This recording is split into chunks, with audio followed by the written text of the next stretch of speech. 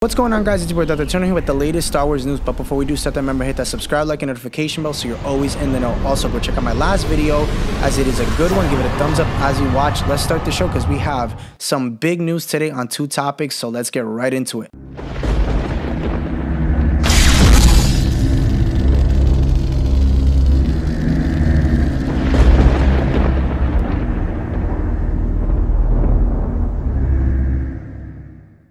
So, Lucasfilm has reportedly replaced Gina Carano in Star Wars. Now, we know what that comes with. We know all the things that have happened with that situation, which I'm not going to really get into it too much. I just want to talk about what is coming and how she is being replaced. Now, in fact, a new rumor suggests that Lucas has already replaced Gina Carano's Cara Dune with Mary Elizabeth Winstead's character, which I didn't even know. Just learned that one literally today. So that's insane. Did not know she was going to possibly be replaced for her, because again, she had gotten cast, but we didn't know who she was going to be portraying. Now, it looks like she will be debuting in Rosario Dawson's The Mandalorian spinoff Ahsoka. Winston, the real-life girlfriend of Obi-Wan actor Ewan McGregor, will accordingly be serving as a replacement for Carano in the Mandoverse. Per the report, it isn't clear how exactly Mary Elizabeth Winstead will replace Gina Carano in this sense. It is sure looking like her character's story will eventually literally possibly be the same thing, but they might have a less of a role in a sense of not being such a forefront the way they wanted Gina Carano's character to be, Cara Dune.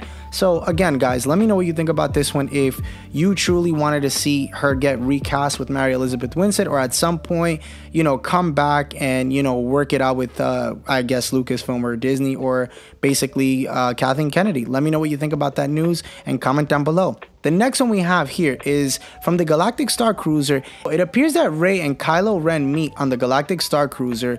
So this is pretty interesting to me. So this comes as per the Twitter from Disney Parks account recently shared a new ad for the Disney Star Wars' Galactic Star Cruiser hotel. In the footage, Lucasfilm obviously puts out a piece of the narrative, and nothing there is that supposedly that there's a love story there, obviously, that we know of between the two, and that they meet up again at some point. And here's what was said: there's a love story on board, and we'll get to see some of the characters that we know and love from the films, including Rey and Kylo, who will actually meet up again probably for the first time, or for the first and maybe the only time between The Last Jedi and The Rise of Skywalker. So that's pretty interesting to me that, you know, they're gonna meet, which I mean, we know they meet out in The Rise of Skywalker, but I guess in that time frame they meet up on the Galactic Star Cruiser, because now this is canon. This is a part of the movies. They're introducing it, so I guess that's pretty cool. Again, I haven't really been on the Galactic Star Cruiser. It looks really cool. There's a fight sequence there. I had seen it on Instagram. There's videos of it. It looks really cool. Again, I guess it's going to be a big deal. They're really promoting and they're really pushing the Galactic Star Cruiser. For whoever watches this video and has been to the Galactic Star Cruiser, which just happened, I think, last week, if I'm not mistaken, comment down below. Let me know how fun it was. I would love to hear the details on it and what you guys thought of. And the encounter supposedly happens on this, I guess, it's called, no, guys, don't quote me on the wording. It's called Halakon